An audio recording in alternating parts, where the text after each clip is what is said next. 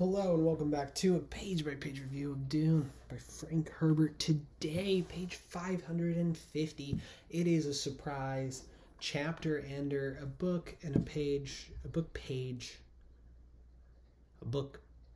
This is a book, and then it's a page within the book.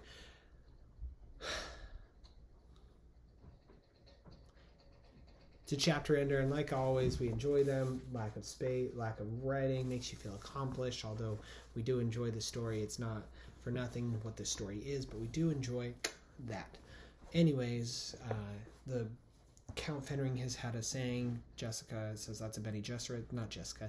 The Lady Fenring says that's a Bene Gesserit saying. He says you have ones for everything. And then she ends the chapter with, "Do not count a human dead until you've seen his body, and even then you can make a mistake." And we not only have experience with that in our own lives, as we are mere mortals existing in time and space until the time we shed this coil, this body, this mortal being that we are, and ascend into nothingness and or an afterlife.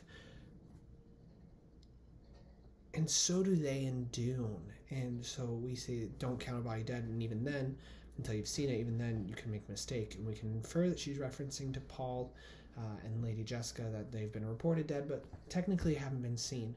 And there are other famous examples, notably by Shakespeare with Romeo and Juliet and that plot device.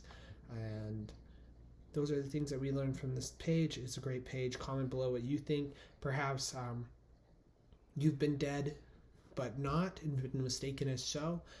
Leave any crazy stories down in the comment section below. Appreciate the community developing. Keep reading, keep reviewing. Dune, Frank Herbert, 551 tomorrow. Chapter beginner.